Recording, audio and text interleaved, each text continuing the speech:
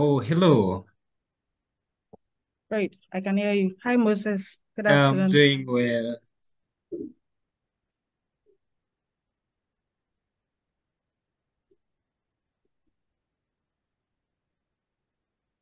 Nice to meet you. I can hear you clearly. All right. Nice to meet you too. Um, you can hear me? Yes, clearly. All right, great. Um, yes, good afternoon, everyone. It's my pleasure to be here today to host this event on how to start and on how to own your expertise and start speaking at WordPress events. I'm Sevo Moses, WordPress meetup lead in Masaka and WordCamp Masaka 2023 lead organizer. And I would like to extend a warm welcome to all of you who have taken the time to join us here today. We are excited to have Mary Job as our speaker, who is an expert in this field and has graciously agreed to share her knowledge and expertise with us. And I hope you will find today's event informative and inspiring, and that you walk away with valuable insights on how to own your expertise and start speaking at WordPress events. So without further ado, let's get started. Mary, thank you for joining us today. And could you please tell us a little bit about yourself, where you live, and your work in the WordPress community and how you got involved? Awesome. Thank you, Moses. Thank you, everyone, for having me. I'm glad to be here. I'm just going to, can I share my screen so that I can dive right into it? Sure. Would that, okay, great. Oh, I think you need to enable screen sharing. Okay, so I'm just going to introduce myself first, and then get to meet everyone. All right, so my name is Mary Job. I live in Nigeria most of the time. I work at Paid Memberships Pro. It's a WordPress membership plugin for WordPress, and I own How Do You Tech, where we build websites, Before where we sell WordPress hosting, and Uwani Hub, where we teach digital skills for free to young women and teenagers. Did I miss any work? Yes, I forgot to mention, I also own WP Slay. We do WordPress supports over there. Okay, so I like traveling. As I said earlier, I like traveling. So I spend most of my time traveling to other countries. I like backpacking. It's an opportunity to meet, explore, and see new places, and also speak at new events for me. So that's the brief background about me. Every other thing about me you can find on my website, maryjob.com. So let's start. First, I'd like to meet everybody here. For those of us that are already present, please tell me your name, what you do, and your WordPress experience. Who wants to go first? I think Moses, you already went. Right. Yeah.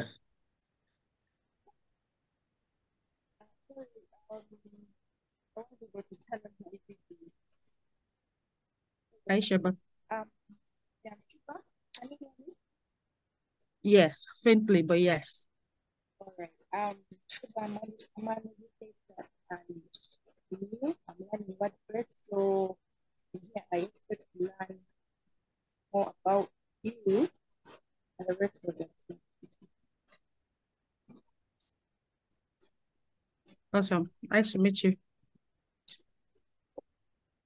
Felix, I saw you just joined, so we're asking each other what our names are, what we do, and what our WordPress experience is. If you don't want to speak, you can also put it in the chat box on the side. So I'm going to type this there, or Moses, if you could help type this in there. For anybody who is joining anew or who's joining afresh, they should please tell us their name, what they do, and their WordPress experience.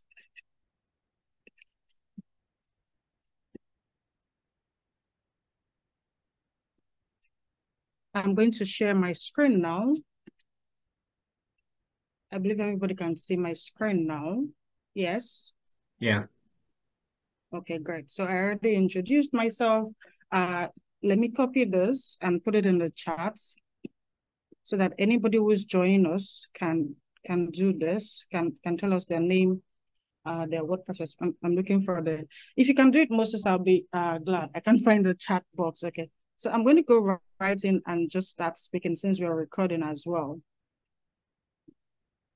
We're currently here. Right.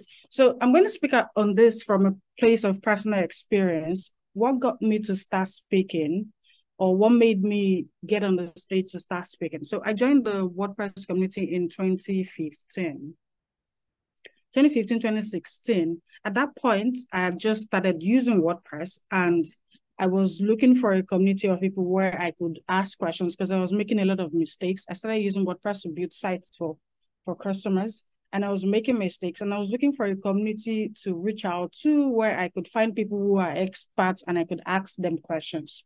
But here's what happened. I discovered there was a Lagos community, right? They were not active. The last time they did a meetup was in 2012. So I wrote to the owner of the group, the person who started the group, and I wrote to the WordPress community to say, I'm interested in joining this meetup. Are they going to be hosting any events anytime soon? And they said, oh, yes, they've been trying to host events for a while. Now, in the process of all this, I also discovered make.wordpress.org. I'll go back to that later. I'll point out that later.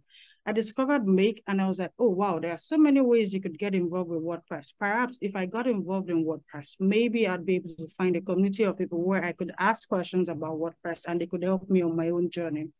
One thing led to another, and I was made the co-organizer for the Lagos Meetup group. Now, at this point, it is noteworthy to say that I did not have WordPress, like I didn't have WordPress expertise at the level that I have now back then. I had just stumbled on WordPress then. So I literally had zero knowledge except for the fact that it's an open source software. You can use it on .com or .org. This was all I knew about WordPress at that point. So I joined the group as a co-organizer. And then I realized that to meet people, I had to host events, right? So I started hosting events. I scheduled the first event. I like documenting my story. So I'll also make reference to this much later on. If you look at this slide, I want to go to the very, very beginning to show you the first meetup that I ever hosted. It was me and, okay, I don't think what Google Photos shows this in a, like from beginning to end in a chronology. Yeah, because, okay, I can't find that particular one. Anyway, let me continue. So we started hosting meetups. And the first one, it was just 2 people that showed up and the co-organizer after the event. It was quite funny because I had no idea what to speak about. All I knew, like I said, was just what WordPress was and what it could do. Not even all it could do, you know. But we had the first event and it was good. And then we had a second one and a third one. I'll share the link to this photos. This is photos of all the meetups I ever hosted in Lagos, right? This was the second or the third meetup. The point I'm trying to make here is I had to start getting in front of people to talk about a subject that I didn't think I had expertise in. But because of the drive to meet other people and to get people involved, because at a lot of the meetup, we noticed a lot of people were beginners just like myself. So I would go research on a topic and create a slide for the topic and tell myself, okay, if I can understand how it works and if I can understand what it does, I mean, I can speak about it. And then if there are other people who are also experts at that meetup present, I can call on them to expand on what I said, which is what I did back then. And that worked for me. And that was what led me to apply to speak at my first speaking engagement in Cape Town for WordCamp Cape Town in 2017. I would say that was my first time getting in front of a real audience, or an informal, or very formal audience, so to say, because prior to that, I think the only speaking I ever did was presentation in schools. So let me go back to my slide. So that's how I started speaking at meetups and WordCamps. Now, I see this from this perspective that everybody knows something. Everybody knows something. There is something that you know that you're so good at that you can share with the world. Because most times people say, but I'm not an expert on this. But you know something. Now, this brings me to this point that says that there are over 20 areas of WordPress that you can contribute to. And that takes me to Make. When I discovered this page then, I told myself, I said, wow, I even had no idea what core design. At this point in my life, I didn't even know what HTML was at that point in my life. You know, and I saw all of this and I was like, what am I going to do with all of this? And then I saw community. That was familiar. I mean, that was me hosting events. So I said, okay, I could do this. And then I joined the community formally, applied to be a deputy, started getting more involved in WordPress. So one of the ways that you could also get yourself to start speaking at events is by contributing to WordPress. I mean, if you're contributing to WordPress, you would already be comfortable. You would already feel it's safe. I think I like to think very much that the WordPress is a pretty safe community where nobody judges the other person for what they know or what they do. I mean, it's even in the bylaws, it's in the laws for when you're starting a meetup group. One of the laws is you don't discriminate regardless based on gender, race, financial status, nothing. We don't discriminate. So if you're able to, you don't have to say, okay, no, I want to speak about how to build a site, or I want to speak about how to design a site or develop or build a team or something. There are so many other ways that you could contribute to WordPress and speak about your own. Everybody knows something. I always opine that. I don't believe in the fact that nobody knows anything. If it is writing that you know about, go ahead and talk about that. And one of the things that I like to emphasize is the fact that the foundation of the WordPress community as a whole is designed to be very informal. And this we do very much at our meetups. That culture was something that we built in at the beginning of our meetups. I would let people know that please feel free to be very informal. This is not a suit and tie event where everybody's uptight and everybody's looking at each other and everybody's looking for faults. No, this is a very laid back environment. So if your organizers, I'm sure they already do that, create that environment where everybody feels safe, and in this informal setting, they don't feel like somebody's going to look at them like, oh, you said something wrong, and then, you know, bring them down. If they create the space already, then it means you already have a thriving foundation. You ever have a thriving space to be able to share what you know, because like I said, everybody knows something, right? So what are the steps that I would suggest that you take?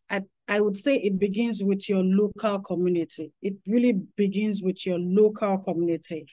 At your local WordPress events, whether it is virtual or physical, come out and speak about something. And when people think of speaking, they tend to think of, I'm going to be speaking for 30 minutes, 1 hour, 2 hours. Can I really hold a conversation for that long? No. What if you're coming out to just share something as straightforward or as simple as how to write a blog post? That is you sharing. It doesn't matter the duration. It could be for 10 minutes. Like at the point in our meetups, we had, because we wanted to keep people entertained, so we had this slot in the middle of our meetup where somebody will come up on the podium for 5 to 10 minutes to talk about how to do a specific something with WordPress, or how to achieve anything with WordPress. That was something we did. And that really got other people to be involved. So you could start at something like that. You know what, you tell your organizer, I want to talk about a particular thing that I discovered while I was working with WordPress. This could be something for 10 minutes. And the organizer, okay, that's fine. You already know the rules of our community. We don't promote businesses. We don't like sell hard time, so to say. But if you're speaking about something, or if you're talking about something that other people would benefit, yes, sure, they allow you to come on the podium and you share. Now, when you start at that, also look at other communities that are outside the WordPress communities. I mean, everybody, like I said, even most startup companies use WordPress as their landing page. Look at those communities outside, extend your reach, attend those events. Maybe if you don't feel comfortable speaking at their events, that's fine, but attend their events, see how things are done in other places, see how you can improve. Look at other speakers, look at other neighboring countries around you, because sometimes we feel so shy to speak in front of our own crowd. We're like, okay, you know what, if I'm speaking outside to people that don't know me, then maybe my fear of being judged will be reduced. So look at neighboring countries, look at the WordCamps, that if they're hosting WordCamps, or if they have meetups. Like I said, COVID has made things easier. Almost everything is done virtually now. So you can start virtually. Do you know that you can also speak at meetup groups? outside our continent. Like you can speak at the Los Angeles meetup. You can speak at the Cape Town meetup. You can reach out to the organizers of all these meetups to say, you know what, I want to speak about a particular subject at your meetup. And you let them know, this is what I want to talk about. Everybody knows something. You don't have to wait until you're an expert. I don't consider myself an expert right now at all. So you don't have to wait until you're an expert. What I do tell people is, and this is what I did when I started hosting WordPress meetups in Lagos, and I spoke about SEO, even though I had no idea what SEO was. And this was what I did. I simply picked the topic, researched upon the topic, created my slides, and then tried to implement some of those things on my WordPress demo site. Like, okay, how do you even optimize a page, right? By practicing what you want to speak at, that also makes you speak from a point of expertise. Yeah, if you practice what you want to speak about, like when we have somebody working for us and the person has no WordPress knowledge, the first thing I tell them to do is, you need to download local on your system, and you need to actually practice what you're talking about. For instance, we have somebody who writes for us. She doesn't write in WordPress. She was writing outside WordPress. But then I believe that you can't write on a topic without knowing how to do that thing. I mean, if you're telling your readers how to customize the WordPress login page, if you yourself don't know how to customize the login page, that's a problem. So it's not just about researching and then writing and then wanting to speak. It's about being able to do or attempting to do. You don't have to get it right. The attempt alone counts. So that when you're speaking in front of your audience, you're speaking from a point of expertise. You're not speaking from a point of, I just read it and I'm pouring it down on you. No, you're speaking from a point of, I have attempted to do it, and this was my result, even if it wasn't perfect. Trust me, you find somebody else in that space who attempted it successfully and who comes up to say, oh yeah, this is what you were supposed to do, or this is what you missed. So look at local WordPress events, share your journey, if you think that, okay, you know what, I don't have a particular topic that I'm an expert on that I want to speak on. I think we should stop using the word expert on. What about your journey into WordPress? That's something you can share with people to inspire other people. That's something that I did at the beginning when I was speaking at other WordCamps. I was speaking about my own journey to inspire other people to get into WordPress. I remember my talk in, I think it was Mombasa, was WordPress is the easiest way to get into tech. That's me speaking about my journey and how people can actually leverage on WordPress to get into the IT space that we have today. So share your journey. And one of the things that is also important is to document your journey. And this, if you're already working with WordPress, then it means that you have plans to have your own personal website. I always tell people that the first half of my journey in WordPress, I was referencing my blog, my free WordPress blog, as where you could find information about me and my works. Because for me, I couldn't afford to own a personal domain and maintain it with hosting and all of that. So I referenced because people would say, but I don't have money to pay for hosting or to be paying for domain. Start with a free blog. It's there. It's right there for you to create a free account. It's right there for you to show. You can have pages on there. You can have my portfolio. You can have people contact you on there. There is absolutely nothing wrong with starting with a .wordpress.com domain, because people would say, but you won't be taken seriously. That is false. Most of my journey and the places that I was able to access, I did that without having the maryjob.com. No, I did that having the maryjob.wordpress.com. So don't limit yourself and think, oh no, but I don't think I'm able to get into that. Practice, start practicing in your local community. Even WordCamps are said to be informal events. If you go to the WordCamp page, the definition says WordCamps are informal events. At our own WordCamps that we did, they were pretty informal. It was just done in a fancy place, but they were very, very informal. People were down to earth. People could interact. It was as if we were having a meetup with a very large number. That was the difference. Okay, so document your journey is very important, and document your work, because when people ask me, oh, where can I find you and your works online? I just send them to my website that I know that is very detailed and contains everything about me and my work so far. That adds to the expertise that you're looking for. It adds to people attaching an expertise, a level of expertise to you because they, oh, this person is serious. This person means business. This person is not here to play. I mean, if you can go to the, it's just like saying you're sending somebody to LinkedIn. When people say, what can I find your resume? Like, oh, I have a LinkedIn account that is very detailed, right? You can even use your LinkedIn account that is very detailed to document your journey. If you don't want to use WordPress.com, I always tell people that most of the things that you need are within reach. They are free. You don't have to spend extra dime. You just need to practice. Practice, practice, practice. Take action. Because it's not enough to say, okay, you know what, I'll think about it. Maybe I would speak at, but no, reach out to your local organizer right now and tell them, you know what, I think I want to talk about how to do a particular thing with WordPress, or how you can do this, or how you can translate whatever topic that you know that you've been practicing, you're good at. Even if you have not been practicing, it's something you can research on and you can implement and you can share. Take that action today. Don't wait. So I have a couple of places, articles that I linked to for more reading.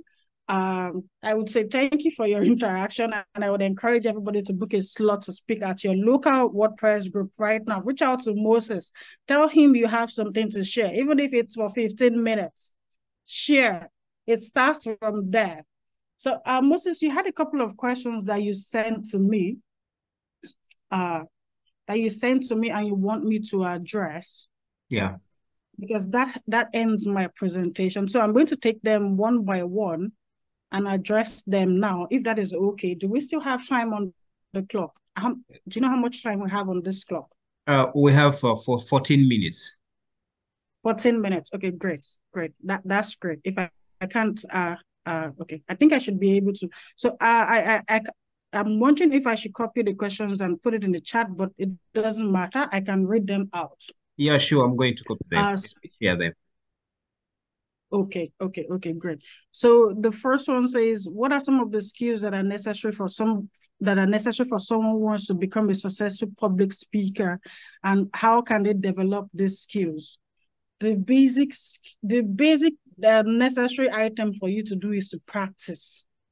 If you watch my WordCamp Cape Town talk, you would wonder if somebody was putting a fire on my ass, because I was speaking so fast. So for me, speaking is like this big, I'm always afraid to get up on the podium to speak. Even when it's a virtual event, it took me a series of virtual events to be comfortable. I would say that the way I've spoken right at this meetup of yours is not how I would have spoken a while back. It would have been so fast, you'd have had to send me a message like, can you slow down? I think it's still fast, but I would say that I've improved a little, because I would speak so fast and you'd wonder, like, because I'm nervous and I'm like afraid, I would speak so fast and you'd be wondering, like, why is she going so fast? And by the time she's done, I think a couple of the feedbacks that I got was, you need to slow down a bit. You need to slow down a bit. You need to take it down a notch. So I would say practice. And how do you practice? This goes back to what I talk about. You practice at your own local meetup events. Meetups and WordCamps are informal events. You need to feel safe enough. And I'm sure your organizers make you safe, because every WordPress organizer makes sure that they abide by the WordPress rules, which says that you should make people feel as comfortable enough to share. Even if they don't have that big experts, even if they make mistakes, even if somebody could be, we've had meetups where somebody will come up and say something. Like one time somebody said, oh, you can just go to Google and pick any picture and use it on your blog. And we told him that was wrong. And he was arguing with, and we went to bring out, like, to support, like, say, this is the thing. We think it's normal for you to just go to Google and pick any picture and use. This is actually very wrong. Because a lot of people do it doesn't mean that it is right.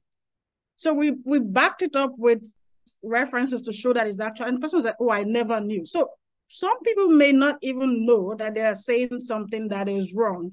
It is not our place to judge them and bring them down. It's our place to correct that assumption, the wrong assumption that they had. So for me, I would say practice. Practice makes perfect. Yes, thank you. Practice makes perfect, right? If you don't practice, how are you going to become perfect? So I would say simply practice. The next question says, how do you tailor your presentations to the specific audience that you're speaking to, and what factors do you take into consideration? That's actually very straightforward. So if you are speaking in another tech community, for instance, and like a couple of speaking engagements I did were to women. It was a room full of women. I think the one I did at Kampala was also to encourage women to speak at WordPress events. So when you already know your audience, I mean, this particular meetup had been scheduled like a month, almost 2 months ago. So I already knew that I was speaking to male and female doing WordPress, right? You need to know your audience in advance, know the people that you're speaking to. That would allow you to tailor your talk and your presentation, because when you're speaking, if you're talking about something from a point of personal experience, you don't just pick all your personal experience. No, that's an example. You take something that you can key into what you're speaking about. Like you tailor your talk towards that, something that the audience can pick from, something that the audience can be happy to say, you know what, I learned something. I actually picked a point from that person. So you tailor your audience based on you tailor your talk based on the people that you're speaking to. If you're talking to just women, then you know that you're tailoring your talk to them. If it's both genders, then you know you're talking to both genders. I hope I'm able to do justice to your questions, Moses. The third one says, how do you handle difficult or unexpected questions from the audience during your presentation? And what advice would you give to somebody who is faced with a challenging question? Say, it doesn't hurt anybody to say, I would get back to you on that. That's something that I learned the hard way. When you don't know something, instead of you to ramble on and say, no, don't try to bamboozle the crowd. Just simply state it. I would have to get back to you on the answer to that. That it's as simple as that. And anybody else who wants the answer can also meet you after the event. And by then you probably would have had time to think. If it's something you don't know, it doesn't hurt to say that, I can't speak categorically on that right now, but I can get back to you on that later. That works. That's better than providing a response or an answer that would be wrong in the field. And they'll be like, no, that person actually made a statement that was very wrong, which is better. Answering them later or answering them now and then being referred to as the person that made a statement that was wrong. So I'm not able to speak on that right now. I'll get back to you later. That always works. What next question is, what are some of the common mistakes that speakers make during their presentations? Common mistakes. Okay. I would say perhaps reading from your slide. I am also very guilty, by the way. I did that in the early days. I think I probably did that at the WordCamp Cape Town talk. If you go watch the video, I was literally, okay. No, I think for the first, yes, I remember for the first few minutes, I was reading from my slide. And then I told myself in my mind, like, wait, you're talking about your personal story. Why should you be reading from your slide? This is something that is in you. You already know what you want to talk about. And then I just got the courage and then I started speaking like that. I think that actually went. So if you're speaking in the early days or if you're just getting into speaking, you might find yourself reading from your slides. Try to get better at that, right? So what I did to mitigate that was, instead of to put in my slides, so like you see some slides, it look like a textbook. You'll be wondering, why is this slide looking like a textbook? So what I did instead was to highlight my points. I like the things I want to talk about. I already know what I want to talk about. It's in my head. I highlight them and then expand on them in my talk, as opposed to reading them out on the screen. So that's a common mistake. And like I said, practice makes perfect. I thought you wanted to say something. So the next question says, I can see the clock here, so I'm keeping that in mind. The next question says, can you share a particular memorable speaking experience that you had and what made it stand out to you? Again, that would most likely be my WordCamp Cape Town talk, because I got a lot of feedback. I forgot to mention that I got a lot of feedback. One of the ways that you can tell that you actually did a good job is the feedback that you get after. Like people come to you and they tell you, oh no, I could relate to this. Oh no, people give you feedback. I got a lot of feedback at that talk. So when you get a lot of feedback, That makes you happy. That makes you feel, I would say that actually encouraged me to keep attempting to speak, even though, like I said, I was not. That encouraged me. The feedback that I got, I encouraged me to keep trying to speak at events. Now, that's not to say that if you don't get feedback, then you feel bad. No. For example, the first meetup that we did, that I had 3 people show up. I mean, that you would feel like, oh my God, only 3 people. That could make somebody feel bad. But for me, I already had this thing in my head where I said, whether it's one person that shows up at a meetup or it's 10 people, my goal is to make sure that everybody leaves with something tangible. Everybody has a reason to come back. So I'm not bothered by the number of people that show up at meetups. I don't bother with that. For me, I believe if it is one person that you're able to impact, great. If there's one person you're able to share with, great. The most important thing is that the person actually got something at the end of it. So if you don't get feedback, you don't let that discourage you. The next time you do it, you get one feedback, and the next time, and the next time, because when you keep doing something, you keep getting better and better and better every single time. The next question says, how do you balance the need to promote yourself as a speaker with the need to provide value to your audience, and what strategies do you use to do so effectively? I mentioned this in my presentation. When you start speaking, if speaking is something you want to do professionally or not, when you start, always document your journey. Nobody is going to share your story. I always tell people, nobody would share your story for you. Nobody will share your work for you. It's if you don't put yourself out there, nobody's going to do it for you. So, like I said, whether you want to use a free WordPress.com account, or you want to use a LinkedIn account, or you want to use your personal website if you already have one, put it there. Let people see your work. Let them see this is what you can do and this is what you cannot do. Let them know that these are the topics you can speak on. You're the one who is going to push this out there. And when you have a talk, make sure if it's recorded, put a link to the published talk. I mean, when people say today, where can I find you and your works online? And you point them to a space where they can see an history of all the things that I've done. I even forgot to mention profiles.wordpress.org. That's actually another great place to showcase your WordPress expertise. In that, anybody who goes there can see the list of things you've contributed to in WordPress, what you spend your time on, you can put your portfolio there, you can put a link to your site there. Somebody raising an